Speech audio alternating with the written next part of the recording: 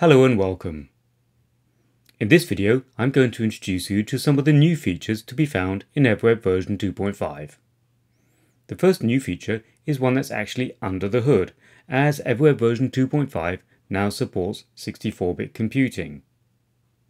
Support for 64-bit is in line with Apple's own directive that their operating systems will only support 64-bit applications after macOS High Sierra. The only change you may notice with EverWeb will be in improved performance. The 64-bit version of EverWeb will be suitable for Mac OS X version 10.9 and higher.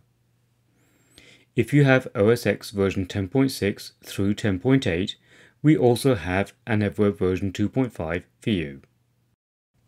The second new feature of EverWeb version 2.5 is that there are two new widgets. The Live Photo widget lets you add live photos from your iPhone or iPad to your web pages, whilst the Facebook page timeline widget lets you add customizable Facebook page timelines to your pages. EverWeb version 2.5 also includes a new enhanced preview, so you'll see an exact local preview of what you'd expect to see when you publish your website.